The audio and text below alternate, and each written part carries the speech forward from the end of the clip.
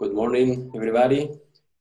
This is the first seminar colloquium for this new year after holidays. And for this first Severo Ochoa colloquia, we have the honor of the talk by Francois Combes. She will talk about active galactic nuclei, feeling and feedback. And Isabel Marquez will introduce her properly. Isabel? Hello, good morning, everybody, and thank you very much for being here again. Welcome back after summer holidays, and I guess this year is, these holidays have been especially weird with the difficult situation we are facing all over the world. So thanks again for being here. Francois Combes is a researcher at Paris Observatory, and she is since 2014 professor at the Collège de France, where she's chair of galaxies and cosmology. She's also a member of the French Academy of Science since 2004, where being chair of the Universal Science section. She's scientific editor of Astronomy Astrophysics, the journal, since 2003. She is, since 2019, she's vice president of the Assembly of Professors in Collège de France and member of the editorial board of Euclid Consortium. She was president of the French Astronomical and Astrophysical Society and co-director of the CNRS, so the National Research Council in France. And also she was president of the French Committee of the International Scientific Unions and vice president of the International Year of the Astronomy 2009 Committee. She got an ERC advanced grant in 2010, so among the first ones, and has received a number of awards and distinctions, among which I cite just a few of them. She got the silver medal of the CNRS in 2001, the Tycho Brahe Prize from the European Astronomical Society. In 2009, the Honorary Fellow of the Royal Astronomical Society. In 2013, the same year, the Petrie Prize of the Canadian Astronomical Society. The award Gothenburg Lise Meitner in 2017, and she's commander of the French National Order of Merit since last year. In 2017, a high school in Montpellier was renamed as Francois Combes. And in the ceremony, the director of the high school said, I just quote the sentence that translated to English: "We were looking for the name of a remarkable woman, a woman of values, to rename this high school. The name of Francois Combes very quickly imposed itself. With her head in the stars but her feet firmly on the ground, she's both a teacher, researcher, and editor of a specialized magazine. She's also a passionate person, an educator, and a remarkable woman of modesty." And I fully agree with these last sentences. In fact, what I've been saying, I had to look for that in the internet because she just sent us a small, quite modest paragraph of what she did, of her CV. She's an expert of the formation and evolution of galaxies in a cosmological context, including galaxy dynamics, the spiral and bar structures and the interaction between galaxies, studied both through multi-wavelength observations and numerical simulations. In particular, she has shown how bars growth or weaken in spiral disks, how secular evolution can form pseudobulges, and how bars can drive the gas to the center to feed supermassive black holes. She has published extensively on the interstellar medium of galaxies, studying the molecular gas which gives birth to new stars in nearby galaxies and which can be found also in high redshift systems. She has contributed to various models of dark matter, also interested in alternative solutions.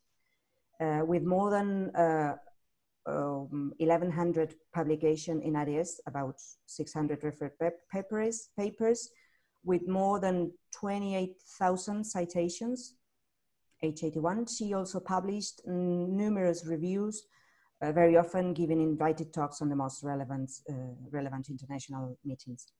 With her team, she has recently discovered molecular tori in the circumnuclear regions of AGN with ALMA, and she will talk about that now in her document entitled Active Galactic Nuclei, Fooling and Feedback. Thank you very much, Francois. And thank you very much, Isabel. It's very, very nice of you. So I will speak about today about ALMA results that we recently. And just to put the scene, I want to put now the recent view that we have about the circumnuclear regions around AGN.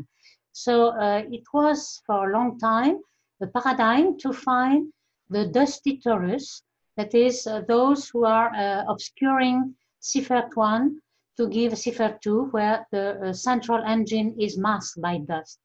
But in fact, we have this kind of picture now, essentially due to the mid-infrared interferometer with the VLT, that have shown that there is no dusty torus. In fact, when you look at the dust, it is seen in a polar region perpendicular to the disk. Here you have the black hole, the supermassive black hole, which is the broad line region, and we have an emission of blue light, big blue bump is called here. And inside a certain radius, you have no dust and no molecules because that's sublimation radius here.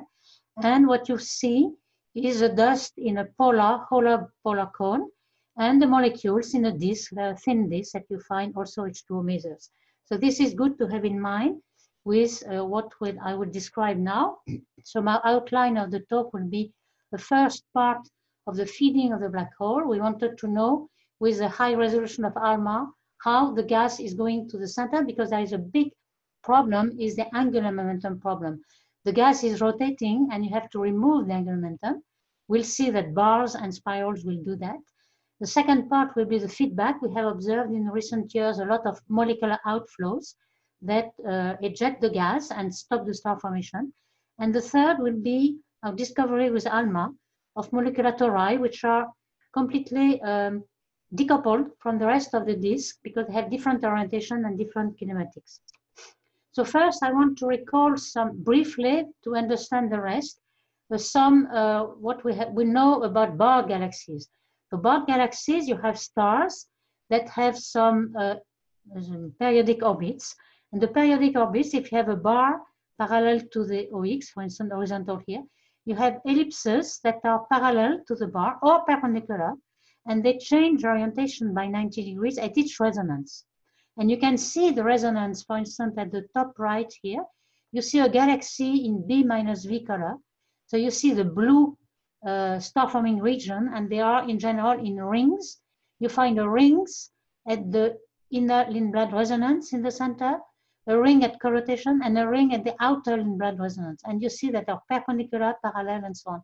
So what I will tell in the ALMA observation is very much related to these rings of resonant rings of Lindblad. And when you have these orbits, for instance, a bar parallel, you have these parallel orbits for the stars. But for the gas, it begins to follow these orbits, but then the main difference is that there's dissipation. The gas clouds are colliding, and then all these orbits are tilted, and until they form a spiral. So the main action would be the torque exerted by the bar on the spirals to exchange the angular momentum.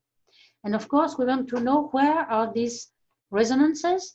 And when you have the rotation curve in a galaxy, here you have the diagram where you have the radius and you have the frequencies. The omega is a rotation frequency. It's only the velocity v over the radius r, omega. And then you can build this curve, omega minus kappa over 2 or plus kappa over 2. Kappa is the epicyclic frequency, is the frequency of making some ellipses around the circular rotation. And when you have a bar which has a constant pattern speed, omega p here, then when these curves encounter this omega minus kappa over 2, you have here the co-rotation, one resonance, inner Lindblad resonance that I would call IRR here, and the outer. And it has been shown also that sometimes, of course, the gas is going to accumulate at the rings. We have seen in the picture previously. And when you have gas going to the center, all these frequencies will go up because you have more mass. And it will be difficult to maintain this precessing orbits to the same omega p. So in some times you have a nuclear bar decoupling, and this has been simulated by n-body simulation by Friedli and Martinet, for instance, in 1993. You see in the simulation the stars forming a bar, and then suddenly a second bar decouples, nuclear bar. And when you see the gas, there is a spiral structure, a ring at ILR, and also a nuclear bar. And this is very important, as you will see, to understand the feeding of the black hole. And to know in which sense this angular momentum is removed or gained, in fact, you have this very schematic and intuitively understandable sense. Here you have a bar along the OX, horizontal, and the corotation here. In general, the bar is ending at corotation, and you have two spiral arms, like in a bar galaxy. And you know the bar is splitting the plane in 4 quadrants with the sign of the tangential force. The tangential force is giving the torque. Here you see that the tangential forces that I've seen here is restoring the matter towards the potential well of the bar, which is horizontal. So it's easy to see that the forces will be in that sense. And if the rotation of the galaxy is this, you can see that the torque will be positive. So you will gain angular momentum, and the gas will go from corotation to the outer Lindblad resonance, or OLR, and you will find a ring at the OLR. But if you prolong this spiral structure inside the corotation, here you have the spiral arms, which are seen in bar galaxies as a dust lanes, which is characteristic of the bar. Inside the bar, you have the dust lanes. In fact, it is a prolongation of the spiral structure. And of course, you see that now the tangential forces are restoring to the potential well in the horizontal things, and they are negative with respect to the rotation. And now all the gas will come from corotation to the ILR, and they will accumulate that. Why they accumulate there? Because then they're in the symmetry axis of the bar, and the torque in average is 0, and they can stay for a while. And it is how we can measure, quantify, in fact, the torques exerted from the bar to the gas, because we can compute the forces by the potential. The potential is due essentially to the old stars, because in the center, 2 or 3 kiloparsec, the dark matter is negligible. It's in general the dark matter halo at the outer parts.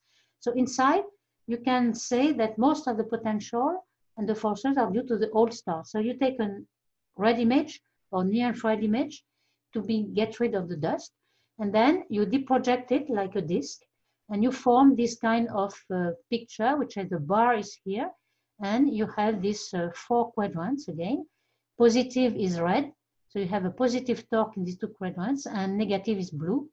And then you can compare where is the gas, and the gas is observed by the molecular gas, CO gas, and the contours are exactly the density of the gas that we observed with, for instance, IRAM or ALMA. And you see that the gas mainly is in the blue zone. There's a small part in red, but mainly in the blue. So when you make the average around the circles here, you can compute the torques, that is angular momentum, variation of angular momentum, driven in or out, relative to the angular momentum at certain radius, which is the velocity multiplied by the radius, in one rotation. And you can see, for instance, in this galaxy, it is a large amount that you remove at each rotation. You can remove 20–25%. So in 3 or 4 rotations, you can be, all the gas can be the center to feed the nucleus. And this is how we can quantify these torques and the time scale of the gas coming to the center. And in the past, we have done this with Santiago Garcia Murillo and collaborators. We have done with the resolution of the IRAM interferometer, that's a plateau de Bure interferometer, and about 20 galaxies were observed nearby Cepheid. And we found that only in 1/3 of them, there was a negative torque. That is a smoking gun evidence that the AGN was fed by the bar at a 10 or 100 parsec scale, because of course we had not enough resolution. And in the other 2/3, it was not. It was like this one, for instance, 6951, where when you make a zoom on the bar here, you find ILR at the nuclear ring here. The bar is here. And when you make a zoom here, you see that indeed the molecular gas is driven, it's not going to the center. And when you make a simulation, here at the top right, you have a simulation, 3 snapshots of a numerical simulation. And at the right, you have a zoom of the left column. And here you see at the beginning, you have the gas accumulating at this ILR. And then progressively, there is a nuclear bar coming and it depopulates the ring. And then you can drive the gas to the center because of the nuclear ring, which nuclear bar and nuclear ring. And indeed, in this galaxy, 6951, you see how empty the center is, in fact, exactly. So now, with knowing this at 100 parsec scale, we wanted to know what is happening at smaller scale. So looking to 10 parsec scale with ALMA, which came to 2012 about, so 8 years from now. And in the cycle 0, we tried to observe this kind of barred galaxy. This one is a prototype, 1433, where you have 3 rings, one at the ILR here. This is an HST picture. You have the dusty spiral arm at the inside the bar, and then you have a big spiral arm on the outside. And here you make a zoom. You see in blue the HST picture. So it's a young stars and also some star formation astro regions. And in orange, you have the ALMA CO seen in CO322 in band 7 and with high resolution. And you see that there is not only the big ring, the big ILR, but we discovered a second ring that was not seen in HST. But in CO, we see clearly a second ring. And also in this galaxy, we saw also a small outflow in the minor axis. We saw some velocity here, and it was one of the mildest outflow. About 7% of the mass was in the outflow. But when you look in detail and we deprojected the galaxy to compute the torque, in fact, the torque was positive. So it was not feeding the nucleus. In fact, the gas inside the second ILR ring is going outside to accumulate in the ring, but there is no feeding.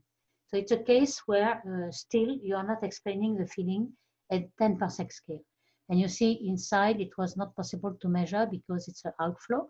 But from here, you see that it is negative there. So it's a gas going to the ring from outside and from inside, but in the ring at 200 parsec, you still have some accumulation of gas.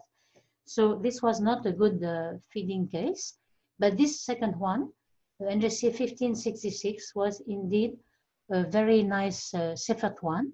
You see a bar here, a spiral structure, outside rotation, and what we are looking at the field of view here is this square, red square, and you see the zoom here. The ring, the ILR ring is barely seen because we are at the border of the field of view, but what we see is the center. And the big surprise in the center is that there is a nuclear spiral in CO, in molecular gas, a nuclear spiral, and the nuclear spiral is trailing because the sense of rotation is like this. It is trailing. You see also the velocity field, the blue and red side. It's quite regular, although there is some streaming motion due to the nuclear spiral. But why was it a surprise to see the nuclear bar which is trailing? Because we were expecting it a leading one. And I explained before these elliptical periodic orbits parallel to the bar or perpendicular. Here it is in the frame of the rotating bar. So at co-rotation, you don't make any turn. We are here just making an epicycle. And when you have gas, then it rotates progressively due to dissipation and rotation. And this precessing rate of omega minus kappa over 2 that you compute from the rotation curve V of R, which is observed, then you see how the gas, when it is dissipative, it is coming from outside, and the precessing rate, omega minus kappa over 2, is increasing. So meaning that the ellipses are rotating in one sense. And it makes a trailing spiral. And after this maximum, which in general corresponds to the ILR, you are going to decrease. So the ellipses are rotating in the other side. That's why in all these parts, we are expecting a leading spiral. You know, all these ellipses rotate in the other sense than in this sense. So when there is no black hole in the center, you're expecting a leading spiral. But when you have a black hole and you see all the frequencies are going up again, and it's very small space, it's the sphere of influence of the black hole, which is in general 20 parsec also. So here at this distance, you have the Keplerian potential, 1 over r, and all frequencies, v, omega, omega minus kappa over 2, everything is going up. So the sense of rotation is again going up, and you can also reverse the sense of winding of the spiral, and you have a trailing spiral. So if we observe a trailing nuclear spiral, that means that we are inside the sphere of influence of the black hole, and we are changing the sense of the exchange of angular momentum. That's why when we compute the torques again, so here is the bar, the deprojected galaxy. You have again the 4 quadrants. One is red for positive and blue for negative. And you see that the trailing nuclear spiral is in the negative range, in the blue zone. And when you average out of radii, you indeed see that the torque is negative. And it's very, very important. You find half of the angular momentum is lost in one rotation. So in 2 rotations, the gas will be at the center and feed the AGN. So it's really smoking gun evidence that you have feeding the AGN. So we understand really that we were not understanding that with a 100 parsec scale. Now we see the nuclear spiral and how the gas is feeding the AGN. And it is not the only case. We found this small trailing spiral also in 1808. Here you have seen also in 613. So in about 30% of the case, we see this nuclear spiral, which is trailing. Here you see it in CO322. We see it in HCN, which is a dense gas tracer, HCN 423. You see in HCO+. You see also the velocity field. And the beam at this second cycle of the ALMA was 4 parsec in resolution, 0.08 arcsecond. So we are beginning to have more resolution than HST, and we are now going to 20 mass milliarcsecond, so 0.02 arcsecond resolution now, the last observation. So it's very impressive to see that we have enough gas in the center to be sensitive enough and to have the high resolution. And it was observed, this galaxy, also by other competitors like Salak et al.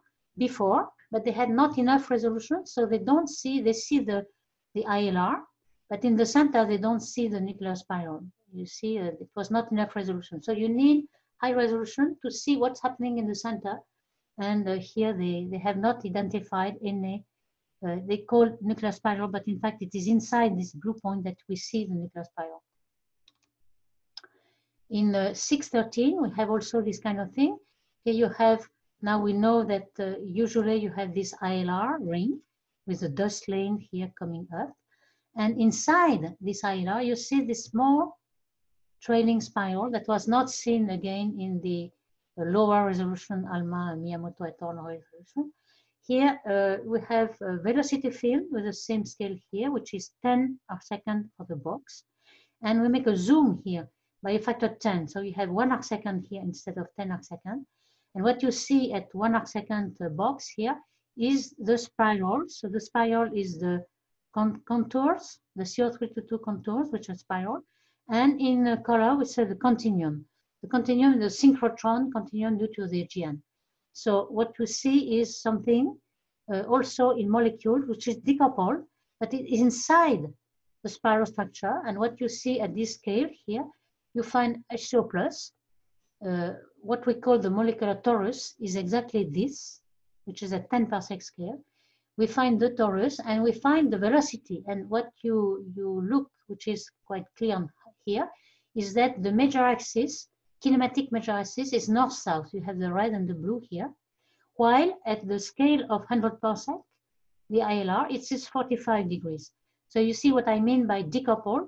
You have not the same position angle of the kinematics at 100 parsec scale and at 10 parsec scale. That's why it is molecular torus, which is decoupled. And in this 613 also, we have computed the torques to know if this spiral, nuclear spiral was feeding. And in fact, yes, you see the dl over L in one rotation is 100%. So it's mean that in one rotation, you are feeding the black hole with this nuclear spiral. Here we have a sketch of what we see. We have also a small radio jet inside the ILR and the smaller spiral. And we have seen also the feedback. So I passed to the second part of my talk, the feedback. we have seen for 613 this feedback along the radio jet that were seen already with the VLA. In black contours here, you have the centimeter radio jet seen by the VLA. And you see the PV diagram. You see how is strong the gradient of velocity, which is not at all the normal rotation, but it is a very high gradient that we barely resolve, even with ALMA. We see the blue wing and the red wing, and they are aligned along the radio jets that we have a zoom here. You have the blue and red wing. So it is a molecular outflow, and it is parallel to the radio jet that we see in the gray contours. So we have typically the dm over dt, the amount of the radio, the molecular outflow, which is 15 solar mass per year. So it's rather important for feedback. In 1808, where I already shown you this small spiral structure, nuclear spiral that were filling the center, we don't find any outflow. You see the PV diagram, it's normal. There is no very big gradient along the center, a major axis or minor axis. While it was surprising because this is a galaxy at large scale with HST is known to have a super wind. You see dust lanes perpendicular to the disk. There are dust lanes like this. It's like M82 where you have a super wind and you have dust lane going out perpendicular to the disk at the 2 kiloparsec scale. So we think that this super wind is due to the starburst, which is seen at 100 parsec scale. But when you go to the nucleus, at the AGN scale, there is no outflow. So the outflow is not going from the AGN, but from the starburst. So if you have resolution, you can distinguish between AGN feedback and supernovae feedback. And with the CO and even HCN, we can distinguish also what is due to the AGN excitation. Here you have a variation of the ratio HCN over HCO plus, 4 to 3, and a CS also that we see 7 to 6. ALMA is very good because you have a large wide band and you can have several lines simultaneously with the CO3 to 2. You have all these lines. And we know that when you are looking towards the AGN, you have X-rays and hard radiation that boost the HCN. And indeed, when you are near the AGN, you have these red points here. And near the starburst, you have the blue points. So the molecules can also disentangle between AGN and starburst. So for the AGN feedback that I am now describing, what are the mechanisms? In fact, we have identified in the literature 2 kinds of AGN feedback. The first one is called the quasar mode, which is happening when you have a very powerful quasar or a powerful AGN, when the luminosity is almost Eddington. That is, the accretion rate is also accretion rate of Eddington limit, and it is in general rare. In the nearby universe, you have a luminosity which was much lower than 1% Eddington, and in that case, you have not a super wind. That is, the radiation pressure is not enough to compensate gravity. So for this, we have no super wind due to the AGN. Only to the starburst. And when you are in this low luminosity regime, then you can have a radio jet. And in fact, we have already seen in 613 that the radio jet can indeed entrain some molecular gas, especially if the radio jet is in the plane of the galaxy, because you have not alignment perpendicular to the galaxy. In general, you have a very radiatively inefficient flow, which are called ADAF. And all the galaxies of Seyfert that I've shown in this presentation are from this case that you have the radio mode.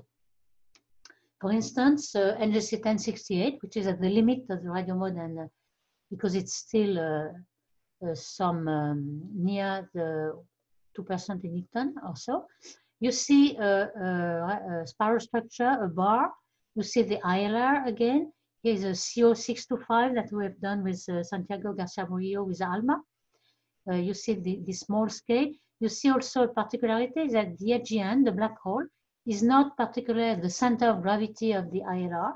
It's true that the AGN can move and wander a bit, but still is inside the ILR. And in this direction, 45 degrees almost, you have the bar, but also the jet. You have a radio jet, and you have a flow. We have seen a flow, which is certainly in the plane of the galaxy.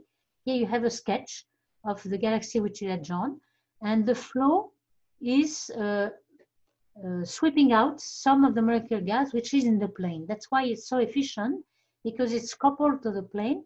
It's not perpendicular to the plane where there will be nothing to sweep out. So that's why you have an outflow of 63 solar mass per year, a rather efficient feedback. And here we also saw inside the ILR, so this was the ILR, the ring that we have in the center. And now we can go at higher resolution to the very, very thin, which is a molecular torus. Here we have the 7 parsec resolution in CO625. You see in the contours the continuum of the emission of the dust. At this frequency, you can see the peak of the dust emission, not only the synchrotron of the AGN, but the dust emission. And you see the dust is in the polar direction again. As we have seen in the mini-infrared in the optical, we have seen the polar direction. Here you see this also with CO625, but what you see with the lower J of the rotation of CO, we see in CO221 this molecular torus, which is exactly perpendicular to the jet and to the flow.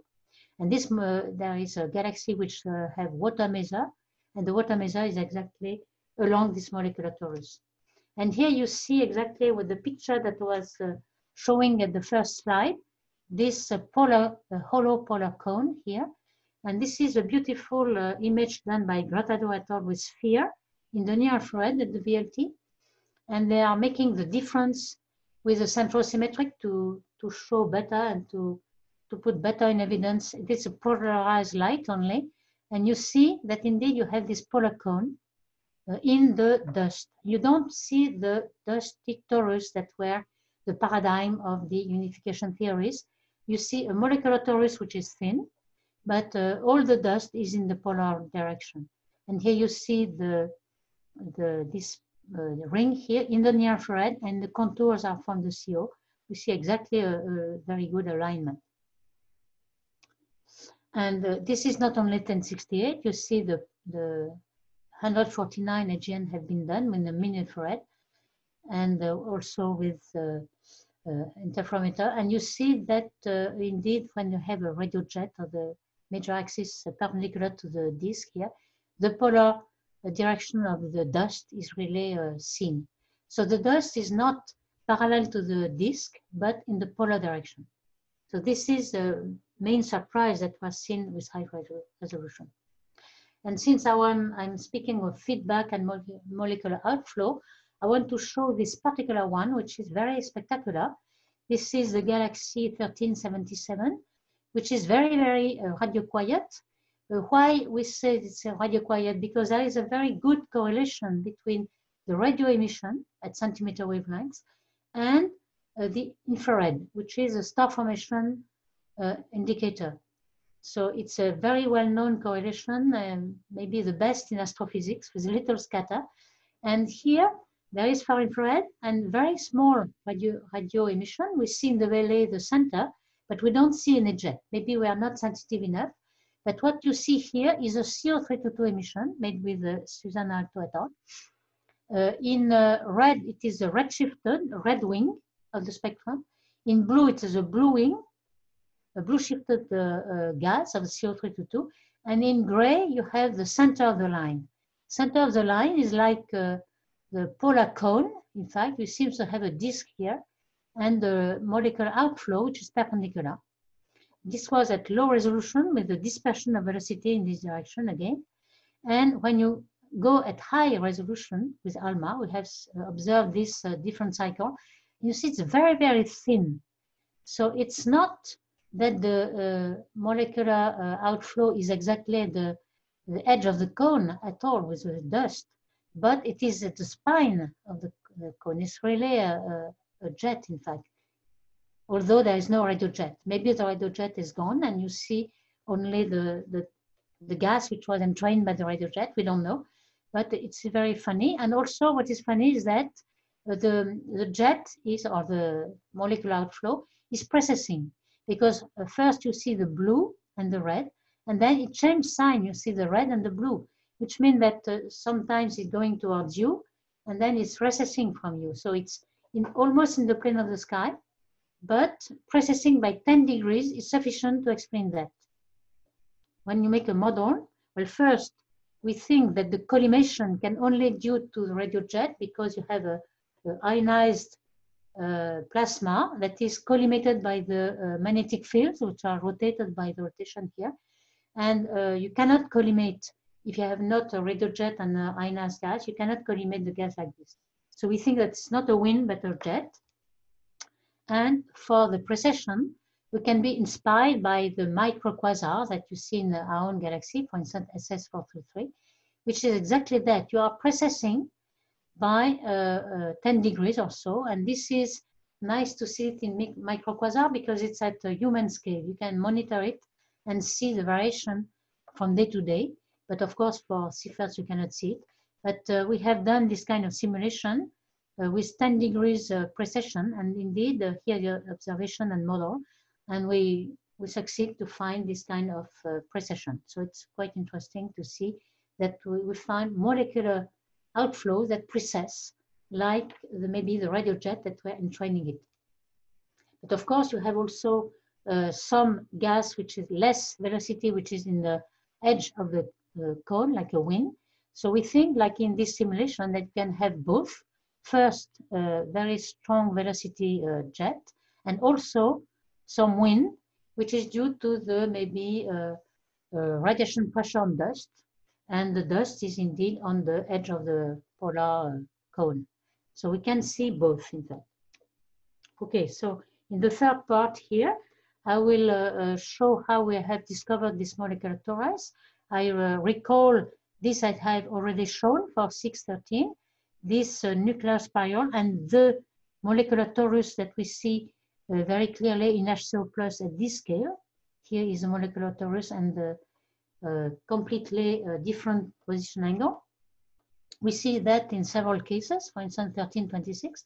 Here you have a barred galaxy, the OLR, the ILR, which is this small white ring, and this small white ring is this ring that you see with HST in pink because there is a lot of star formation.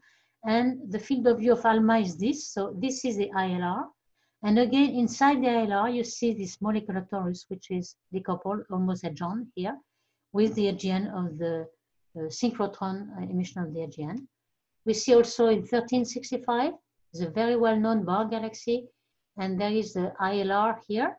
You see the ILR is elongated along the bar, it's an ellipse, and inside the ILR, you have this small pink here, which is with a zoom, you can see a molecular torus. It's almost frisson, this one, so that you can see a hole in the center. Of course, we think that there must be a hole because the molecules will be destroyed in the center, but we don't know exactly inside what's happening.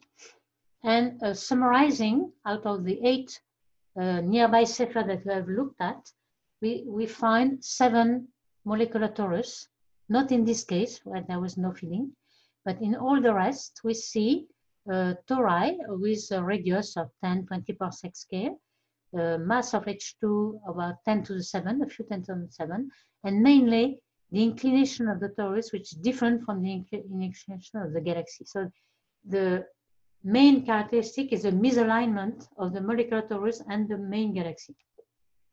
So we have to understand why, and there are several mechanisms. I can just cite a few. One is the radiation-driven warping instability proposed by Pringle and simulated by Maloney and Begelman. The principle is that you have photons that impinge on this warped disk, and then it is re-radiated in a direction which is different. So there is a torque that are maintaining the warping, so it's unstable. You can have magnetic instabilities, but you can have also this very interesting relativistic effect, which is a Bardeen-Peterson effect, which is due to the fact that when you have a black hole spin rotating with a spin which is not aligned with the matter around, you have a relativistic effect that the frame, the space is rotating with a black hole, and you have a frame dragging effect. So the black hole is entraining and trying to align all the matter around, align to the black hole spin. And if the gas arrives with a different angular momentum, it will be quickly aligned with the black hole spin. And then you have a warp, a torque and a warp. And you have two cases. If the viscosity of the gas, alpha, which is a number, dimensionless number, is large, let's say large with respect to h/r, the height of the disk and the radius, then viscosity will be strong and the gas will not split. It will be warped continuously like this. And if the viscosity is small, then the torque is very high and it will wince out of the viscous torques. And then you will split all the disk in small subdisks. And this is very interesting because when you look at this picture made by Pounds et al. In 2018, you see that all these disks are precessing differentially. And when they collide, this is gas, they collide, and then they can exchange very quickly angular momentum. And this explains why you have no problem to remove the angular momentum and the 1 parsec scale. And this was for a long time the 1 parsec problem of angular momentum, and it can be resolved by this effect. So we hope to see this kind of effect, and indeed we see it when you have a higher resolution even than the ALMA, when you have the VLBI resolution, for instance, when you are looking at the water masers. This is a water masers prototype, 4258, where you see a warped disk, accretion disk around. And 1068 it has also been seen in water masers. And you see that indeed it's rotating disk with a warp. And the warp is exactly due to this land stirring effect or Bardeen-Peterson effect. It has been simulated by Martin in 2008. And you expect to see that due to the spin of the black hole trying to align the gas around it. It has been simulated also by Capron et al., especially for 1068. You have a radio jet in this direction, I have already mentioned previously. And you see that it is precessing also. It's not straight as an unperturbed jet, but it is precessing. And the advantage of making the simulation is that you can quantify the time scale to align the gas around the black hole. It's typically 10 to the 4 years. 10 to the 4 is very quick with respect to what we see at the larger scale. So we know now that you will have this kind of feeding and alignment due to the black hole spin. Now you have also an advantage when you are looking inside the sphere of influence of the black hole, is that you can measure the mass of the black hole, which is in general not very well known. Here you have 1672. Again, inside the ILR, you have this small disk. It is almost face-on galaxy, but the disk is edge-on. You see here. You see the gradient of velocity in the velocity field. And when you make the PV diagram, velocity and the distance along the major axis of this molecular torus, you see that in 10 parsec scale, you have a gradient of 400 kilometer per second, sorry. 400 kilometer per second in 10 or 20 parsec along the molecular torus. So if you make a model of this PV diagram with a normal rotation curve of the galaxy that you can fit with the near-infrared image and so on, you have only that. To have this high gradient, you need a black hole. When you need a black hole, you have this peak, which is due to the Keplerian rotation going to 1 over r. And then you have the normal rotation due to the galaxy.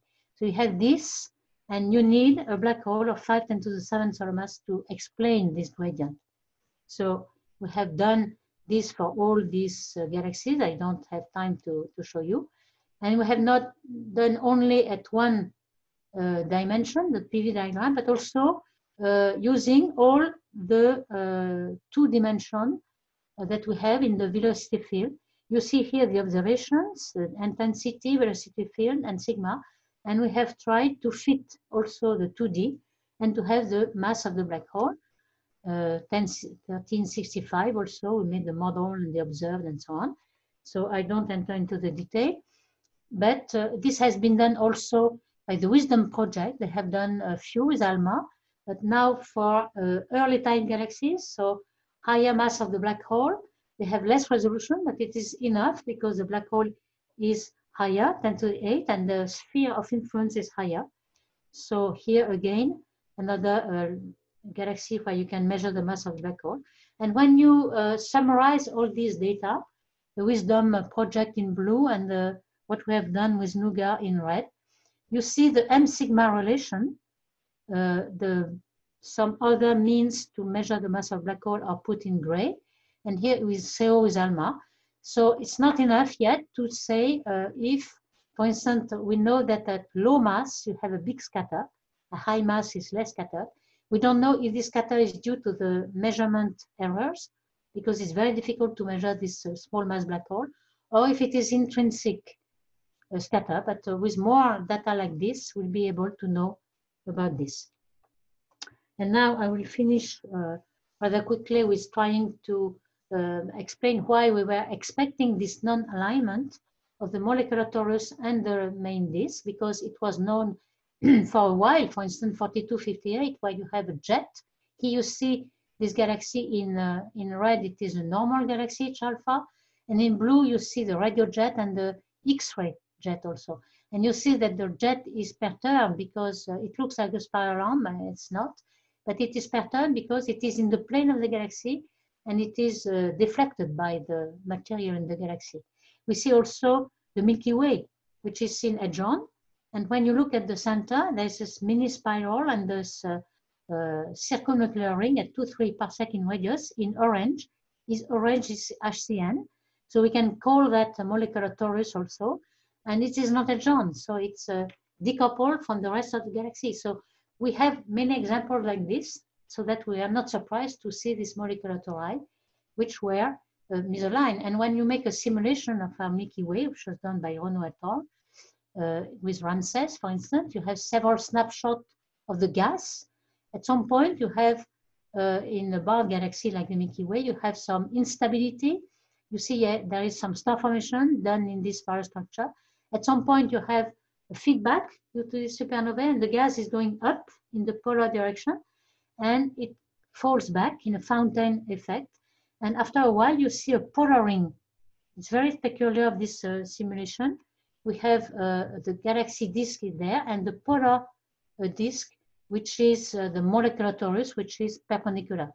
So it can be explained why you have this molecular tori, which is not randomly oriented with respect to the disk.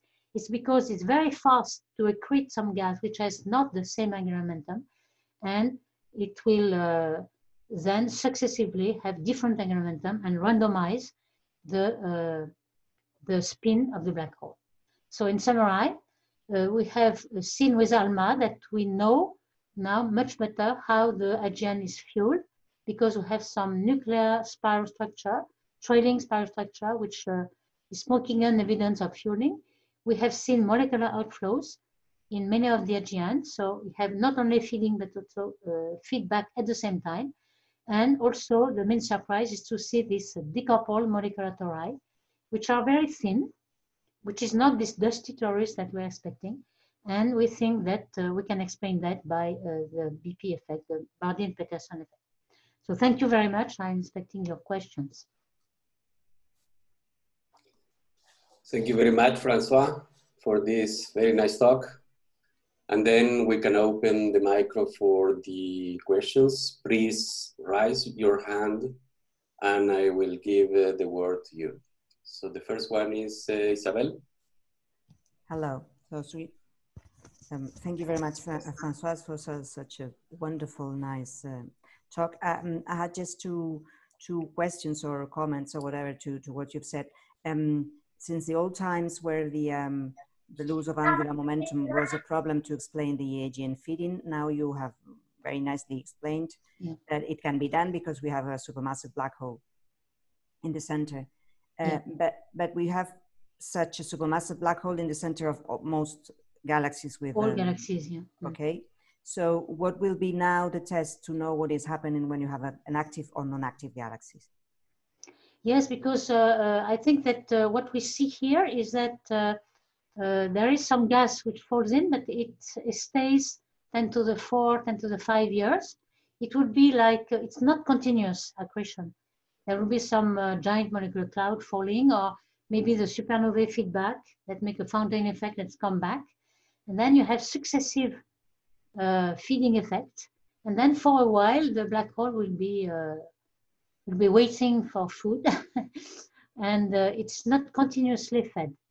And we can, if you find a frequency of 1/3 feeding and 2/3 not, we can say that 2/3 of the time he's waiting his food. So, and this is compatible with the percentage of active galaxies. Exactly, active in only 1/3 of cases. So of course, at the end we are biased here because we have only taken targets which were already separate.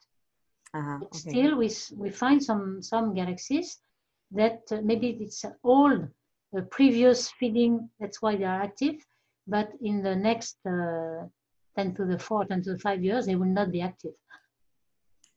Fine, so it was in the also old line of saying that it was recurrent. Mm-hmm. Yes, okay. It's recurrent. Okay, and the other question is, I'm very much interested on the ionized gas phase. So what would you expect and what would you say that we can do just to trace the same kind of behavior, feeling and feedback in the ionized gas is very interesting to see the feedback also, because when you have an important quasar-like, then you have maybe 1% Eddington is sufficient to have this radiation pressure on the ionized gas. And then you see very massive outflow, very high velocity. So when you see a velocity of 1,000 kilometers per second, then you can have some people in X-ray, when you are even closer to the black hole, like Combes et al., they say this ultra-fast outflow, which is 10,000 kilometers per second and so on. But this is X-ray. In ionized gas, H-alpha or whatever, you can see 500 to 1,000 kilometers per second. So it is the beginning of the flow. And then it entrains the gas, molecular gas. And molecular gas is 300, 400 kilometers per second because it's slowed down. So maybe there are more mass in the molecular outflow, less mass in the ionized, but the ionized gas has larger velocity, so it's more easy to see. Okay, so it'll be wonderful to be able to compare both phases. Yeah. Mm-hmm. Okay, thank you. Thank you. We have another question by Christina. Please go on. Hello. Hi, Hello, Francois. Christina. How are you? I don't know if I'm allowed to ask because I'm an intruder here. You can ask. You have to pay. Thank you. Okay, so Francois, thank you. Very super nice talk. So one thing I would like to ask you is, so for this inflow that you measure with ALMA in molecular gas, which is the maximum velocity that these inflows can have? The inflow, you don't measure the velocity because the inflow is rotating. Mm-hmm. So it has the rotation velocity of the rest of the gas. It's only that it spirals down, and we cannot measure the inflow directly. We have to measure the torque because the inflow is very slow. You know, it's rotating and it loses progressively in 1 or 2 rotations. We can measure the outflow. It's violent. It's 300 kilometers per second outflow. It's not in rotation, the outflow. So it's minor axis. When you have on the minor axis 300 kilometers per second, you measure the outflow. But the inflow, you cannot measure. Because in general, when you have a bar, you have elliptical streamlines. So many people say, well, we have, as you know very well, because we have done with you also, some of the analysis where you have elliptical streamlines. And we never know if it is an outflow or a rotation with elliptical streamline. It's never circular. When you have a bar, you cannot have circular motion. It's not possible because the potential is not circular. So you have always elliptical streamlines, either parallel to the bar, perpendicular, but it's always elliptical. So when you try to measure an minor axis, you have non-streaming, non-circular motion. But this non-circular motion could be only an ellipse, and you never know if it is going out or in. Exactly. You have to measure the torques to know if it is going in or out. But even with a non-circular motion, it's not sufficient to know the sense of, because sometimes they can go from the center. We have seen that in 1433, we have seen that the torque is positive from the center to 20 parsec, it's positive. So the gas is driven out to be accumulated in the second ILR, but it's positive. It doesn't go in.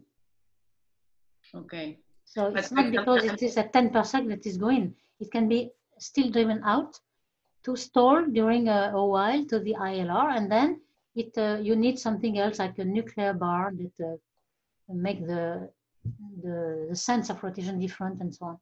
But you have to measure the torque for the feeding. For the outflow, it's more direct. You measure the velocity. Okay, thank you. And if I can ask another thing, well, it's more a comment, but well, also a question. So about what you have said about the polar dust. Yeah. It's true that at least in some galaxies, it looks like there is I mean, most of the infrared emission is dominated by the polar dust, but there is also dust in the equatorial plane, right? Because yes. even Sebastian's models, they need a polar component and the yes, yes. If I can show this, yes, you have still a lot here also. Yes. Yeah. And even with the ALMA, sometimes you see the torus in CO, but you also may see the cold dust, right? If you have band 9 or something like that. Yes, but in 1068, you remember with Santi, it was in the polar. The dust was in the polar direction. But I was emphasizing the thing that finally the obscuration might be due to this dust. When you have not a Seyfert 1 but a Seyfert 2, you could be obscured by the dust which is in the polar cone, but not here. It depends on if you are at 90 degrees or not. But if you are at 75 degrees, you are not obscured by this one. You are obscured by this one. Yeah. And the cross section is much higher. So the probability that you are exactly adjoined is not high because it's very thin. And the probability that you are obscured by the polar cone is higher than with this, because it's not a very thick disk. Here, like Sebastian has shown, the dust here is a thin disk. It's not a dusty torus. It's not thick, like the unification model that were very thick. In the Uri and Padovani thing, it was very thick, just to have the probability of obscuration. But now it's solved by this polar cone. So even if you are not 90 degrees, you're 80 or 70, you're obscured by this, not by this, but by this. Okay. Okay. Thank you, Francois. Thank you. We have another question by Isabel. Okay, so could it be still possible that we have the dusty torus in the plane, but that the scale is so, I mean, the size is so small that we cannot resolve it? So we see the dust, the polar dust, because the extension is much larger. Yes, yes, I'm sure if you prolong, this is a cut, if you prolong and you are exactly at 90 degrees, you will be obscured by this dust disk. But the problem is that the probability to have this is low because your angle of view will be like this, so you will be obscured by this, in fact. Yeah, so but the dusty torus is due to the polar orientation of the but I'm not talking about the origin of the obscuration, but the origin of the non-detection of the torus. Ah, yes, because in fact there is a very small amount of the, well, it's question of quantity. I'm sure there is small dust here, but it's a very small one. And when we measured with ALMA, we see the CO in this direction, but we see the dust emission here. I'm sure there is also some here, but we are just at the sensitivity limit. So we are detecting the most abundant dust, and the most abundant dust is there. And then there is dust here. I agree with you, there is dust here, but it's very small. Yeah, much less than expected. That's why there is more dust in the polar cone than in the disk. Okay, thanks. Thank you. Any other question for Francois?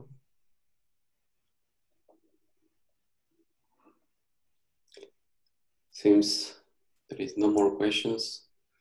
I want to thank again Francois for this very nice talk, and we will upload the talk in our YouTube channel and give the link for everybody. Isabel, you want to say something?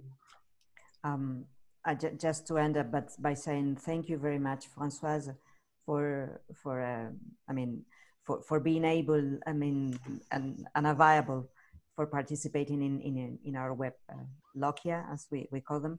And I expect that you will be able to come here personally once we are recovered from this pandemic. Thanks a lot, Francoise. Yes, thank you very much. Thank you very much. Bye.